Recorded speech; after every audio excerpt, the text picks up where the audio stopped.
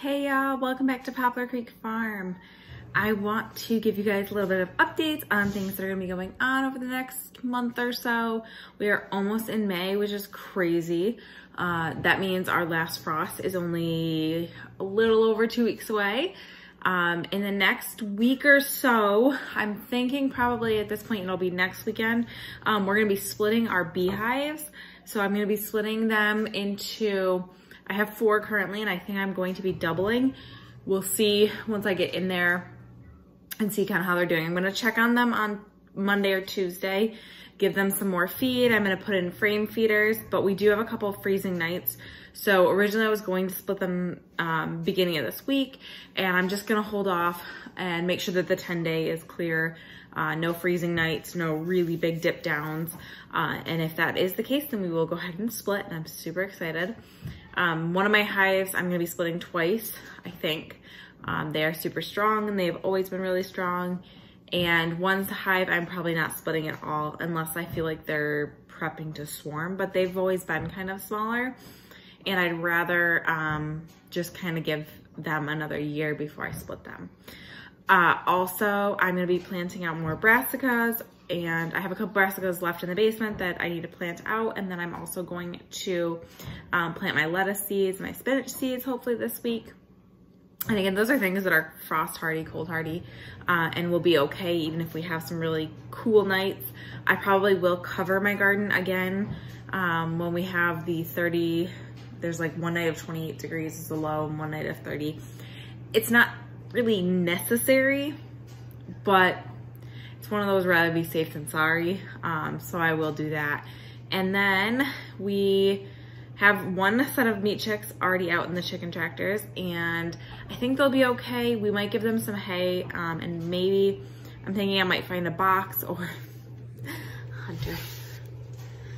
Or a tote to put in there with some hay for those really cold nights, but they're feathering out pretty well, and there's enough of them in there that they can keep each other pretty warm. We also do have a tarp on the chicken tractor, so that'll help protect them from the elements. So I think they'll be fine, and if I'm really worried, I can move them back into the brooder for a night. But I think they'll be okay. We'll see. And we have just been really busy doing a lot of things. I have my seed starts. I'll actually be up potting my tomatoes probably next weekend, or probably next weekend. I'm trying to think of all the dates and everything. But that's because they're going to be outgrowing their space pretty soon.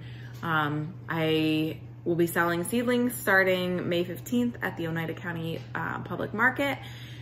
That following Monday, so the 17th, I will start selling them roadside at our little makeshift farm stand. And I'm super excited about that, and I will be putting out a lot more information about that, what varieties we'll have for sale, and prices.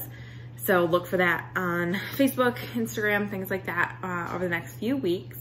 And I just want to give a huge shout out to my husband. So my husband has been working overtime for 10 months. He's been working pretty much continuously overtime. He's had a few weekends off, full weekends off here and there, but it's probably a handful in the last 10 months. He's been working, he works 5 10s and then an 8-hour shift. This weekend, he's working 2 8s on the weekends. He's working Saturday and Sunday. So he doesn't even get a day off. And he also has class Monday and Wednesdays for 3 hours from 6 to 9. So he has just been non-stop working for 10 months, and it's crazy. And then he, never complains, and he comes home and he builds me a chicken coop. He helped me with the chicken tractors. We tilled the garden. He's gonna help me split my hives. He's helped me just continuously, and I can't thank him enough for all the help that he has given me, and support for all of my goals. And he's just truly the best. I don't think I've ever met someone who works so hard and is so dedicated. And not only does he do all those things, but he is like the absolute best father. He plays with the kids, and pretty much every weekend lately we've been having these sleepovers. So we all will sleep out in the living room, and the kids just love it. They just love that special time with us.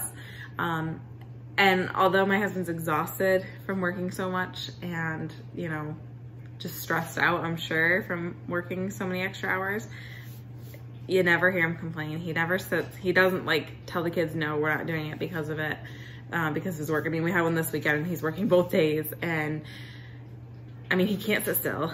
Like, he comes home and even if the house is like pretty clean, he still like finds things to do and finds things to clean. So I am so thankful for him. And I think it's really important to show that appreciation to our spouses, significant others, family, whoever is the ones like supporting us and helping us through everything. You know, I've had these insane farm goals, and I think they were never really his goals, but he has always fully backed me and supported me. Now he does tell me like, chill out. Like, no, we're not getting pigs this year. No, we're not getting goats this year. No, we're not getting more chickens. Like, chill out a little bit, which is okay, because sometimes I need that reining in. Even though sometimes I don't want to hear it.